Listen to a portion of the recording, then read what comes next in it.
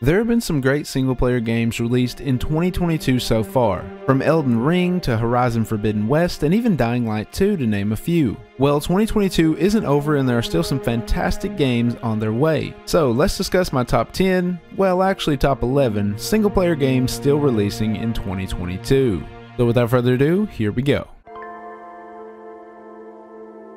First up is Stray, releasing July 19th for PlayStation 4, PlayStation 5, and PC. I wanted to include this game on my list because it looked absolutely fantastic and fun. However, by the time I got this video done and completed, the game will have most likely already released by then. So I'm including it on the game still releasing in 2022 list just because I think it looks great. Stray is a third-person cat adventure game set within a decaying cyber city.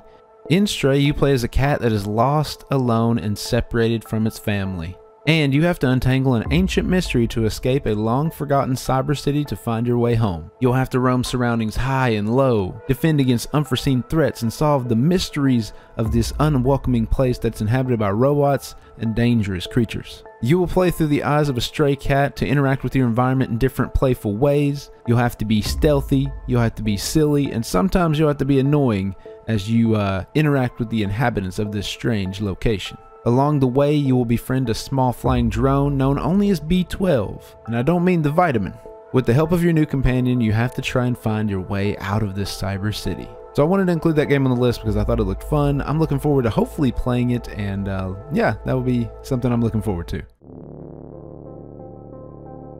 So next up is Saints Row, releasing August 23rd for PlayStation, Xbox, and PC. Saints Row is the upcoming reboot to the action-adventure game series. Players will explore the world of Santo Ileso, participating in various chaos and crime. And the Saints Row series is looking to adapt to the times, trying to tone down some of the vulgarity of the previous games, but it's still looking to capture that magic that fans loved. However, whether this rebooted series will be able to capture that is yet to be seen.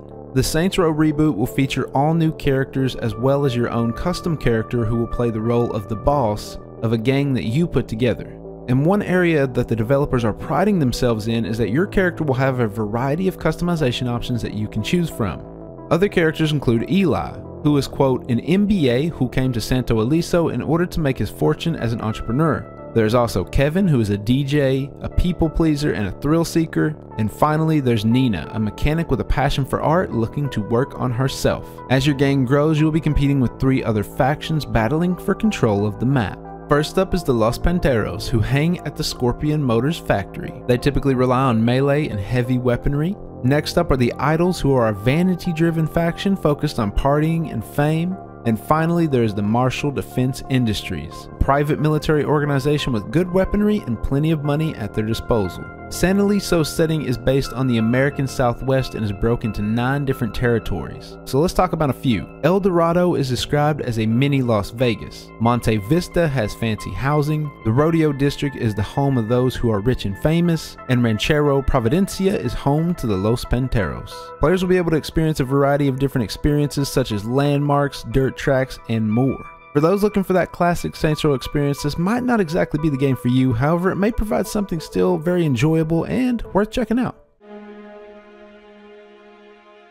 Next up is The Lord of the Rings Gollum, releasing September 1st for PlayStation, Xbox, PC, and Switch. Lord of the Rings Gollum is a story-driven action-adventure game. You're going to take on the perilous journey as Gollum, chasing the only thing that's precious to him, the One Ring. It is said that Gollum is going to be a canonical story in the world of Middle-earth. It will follow Gollum after he discovers the One Ring, but set before the events of The Lord of the Rings and The Hobbit. And as such, is expected to fill in some story gaps that we do not know so much about. And the game won't only take place in Mordor, as we will actually travel to other locations in Middle-earth, such as Mirkwood, the land of the elves, where players will meet other characters from Lord of the Rings. However, some faces will be less than what you'd call friendly, such as King Fandral, the father of Legolas, as well as the Nazgul. The gameplay in Gollum will feature a lot of parkour-based movements and abilities. Gollum has to use his ability to be stealthy, climbing platforms, and outmaneuvering his opponents, all while trying to manage his stamina. There's also a focus on this inner battle between Gollum and Smeagol. Part of the gameplay will actually focus on this inner battle between Gollum and Smeagol throughout the game. In an interview with The Hollywood Reporter, CEO Karsten Fichtelman said this: "You already have that big conflict in the character, which means there's a good reason there are decisions to make in the game. the Smeagol decisions or the Gollum decision. As we've seen in some of the gameplay, these choices have mostly been presented as dialogue responses or different choices that reflect the different personalities that we see on screen. And during some of the gameplay footage, we have also seen some of the different locations that we will visit. While the levels are quite linear, you can use Gollum's abilities to choose different paths to use on the levels. It still feels like there's a lot that we have to learn about this game, so be sure and let me know what your thoughts are in the comments down below. Next up on our list is A Plague Tale Requiem, releasing October 18th for PlayStation 5, Xbox Series S and X, and PC.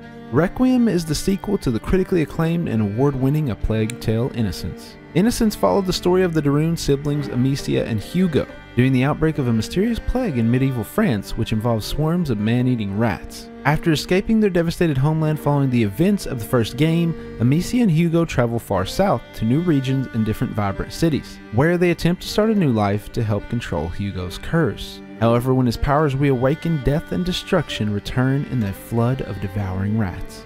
After they're forced to flee once more, the siblings place their hopes in a prophesized island that may hold the key to saving Hugo. During the gameplay that has been shown, we can see that we will be exploring a new part of France, and as we can tell, Hugo himself may be playing the role of the antagonist throughout the story. And it'll be interesting to see the decisions that Amicia and Hugo have to make throughout the game. More recent gameplay has shown us that stealth-driven play may be important to survival. Players have the ability to highlight enemy movements, and a new crossbow is shown as well. So if you enjoy story-driven games, then this is definitely a series for you. With A Plague Tale Innocence getting many great reviews, I think it's safe to have high hopes for the sequel as well. Next up on our list is another really interesting game, and that is Scorn, releasing October 21st for Xbox Series S and X and PC.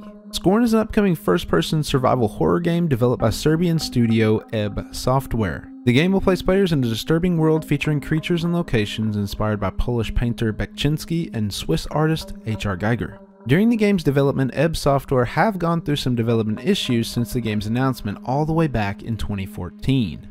We don't know too much about the story of Scorn, but we do know that our character will be thrown into this nightmarish world and must traverse different areas to likely try and escape.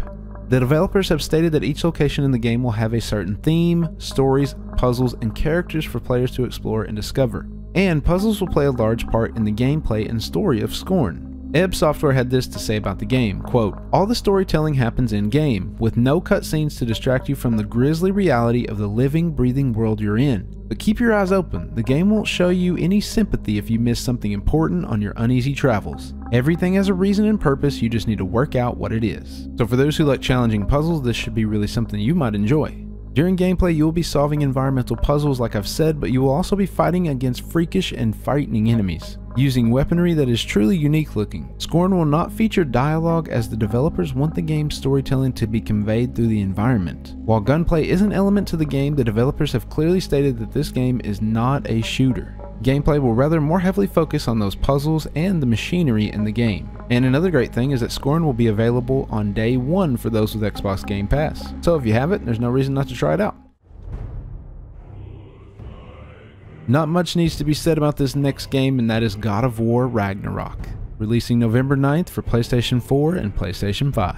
Ragnarok is the sequel to the critically acclaimed God of War released in 2018. It follows Ragnarok, a series of events and catastrophes that ultimately lead to the end of the world according to Norse mythology. And it follows the ending to the 2018 God of War in which the events are set off. Together, father and son must face the impending Ragnarok, facing the enemies that they made in God of War such as Freya, new ones like Thor, and all as Kratos wrestles with his son's rebellious streak and his knowledge of who Atreus really is. And to add to the excitement, the story will take place across all the 9 realms. Within the game, Christopher Judge will return as Kratos, while Richard Schiff will join the cast as Odin, and Ryan Hurst from The Walking Dead will play Thor.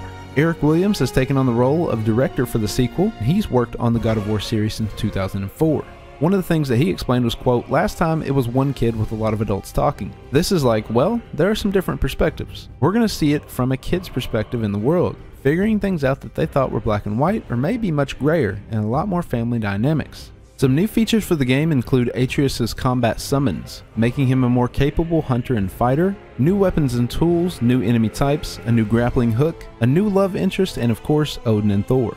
And recently the story synopsis was just released, but we won't discuss that in this video, but it's there if you'd like to check it out. Are you looking forward to Ragnarok? Let me know in the comments below. And if you're enjoying the video, don't forget to subscribe to the channel for more in the future. Let's keep it going. Next up is the Callisto Protocol, releasing December 2nd for PlayStation, Xbox, and PC. The Callisto Protocol is an upcoming story-driven survival horror game from the co-creator of the Dead Space series, Glenn Schofield. Players will fight to survive the horrors locked within the walls of the Black Iron Prison. The game takes place in the year 2320 on the Jupiter moon Callisto. You will take control of the main protagonist Jacob Lee as they discover terrifying creatures and conspiracies as they attempt to escape Black Iron Prison. During an interview with Games Radar, Schofield had this to say, quote, "Mystery is part of the importance of a game like this. What's around the next corner? What's behind that door? I think it was a good mix of showing enough and then keeping some things like our mechanics and our characters and our story, a lot of the story still hidden away so that we can tell a little bit more as the game develops. We've got to leave some stuff up to the audience to figure out." The gameplay will be set in the third-person perspective, and the game will also look to return Dead Space's HUD, meaning that your character's important function info will be displayed on their suit and weapon overlays. So for those looking to get their Dead Space fix, this looks like a game that is perfect for you.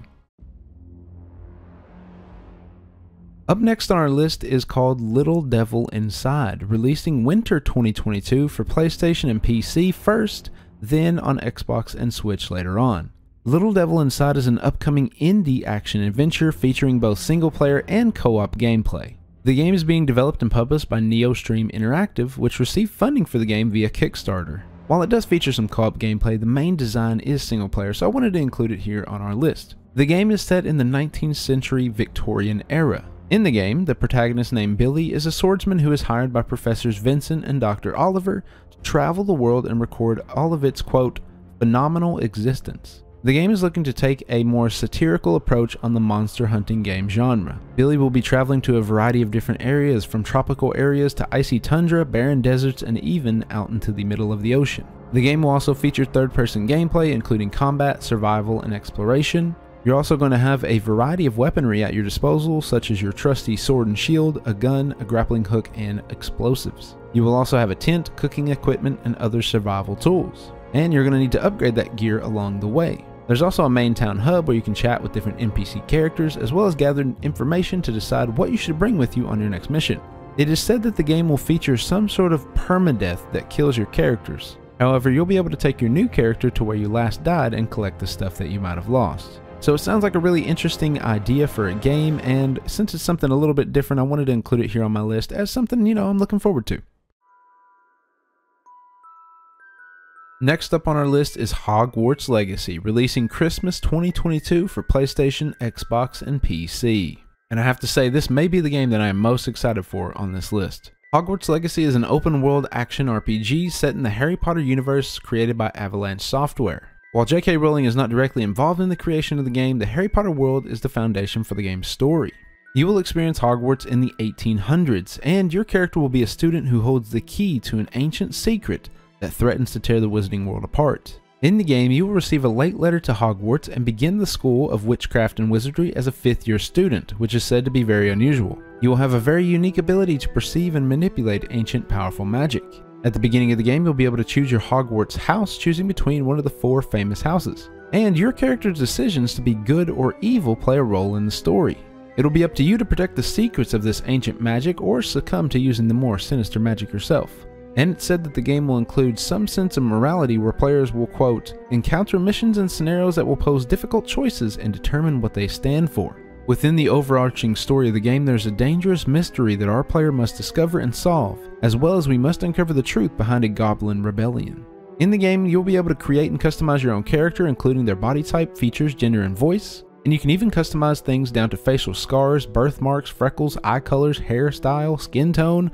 There's so many different details that it looks like you can customize on your character, as well as outfits and accessories. In terms of combat, you will use a variety of spells including charms, jinxes, and curses when fighting.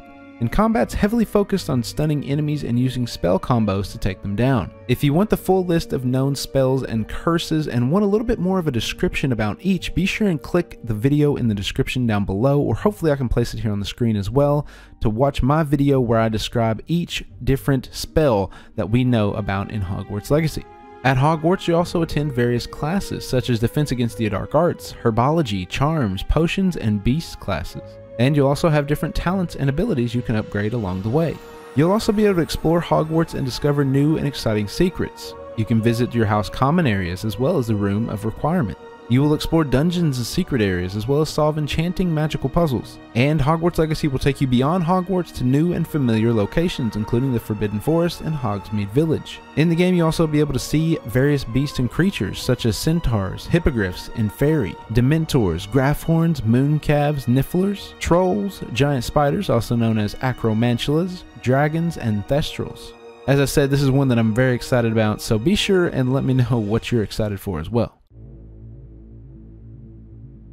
Next up on our list is Atomic Heart, releasing December 2022 for PlayStation, Xbox, and PC. Atomic Heart is a first-person action RPG game set in an alternate reality Soviet Russia, where a global system failure leads to a machine rebellion against the people, aka killer robots. You are Major P3, and your task is to eliminate the consequences of the incident and prevent the leakage of classified info that threatens to destroy the world. So no pressure. Atomic Heart's story has been created to be played solo, so I'm going to include it on this list, but it will also include some PvP and possibly co-op as well.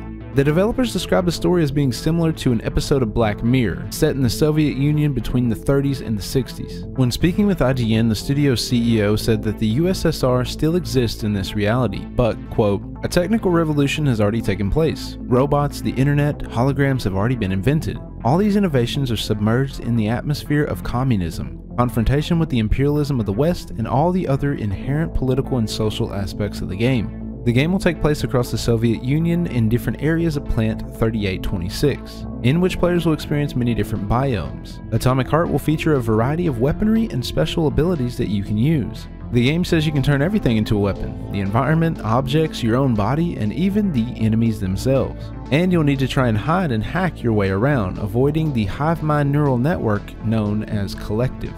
You will also be able to craft and create more than 30 different types of melee weapons and firearms to take on your enemies. So it seems like a very unique and interesting game, and I'm looking forward to it. And the final game on our list is something a bit different, and that is Open Roads, releasing sometime in 2022 for PlayStation, Xbox, and PC.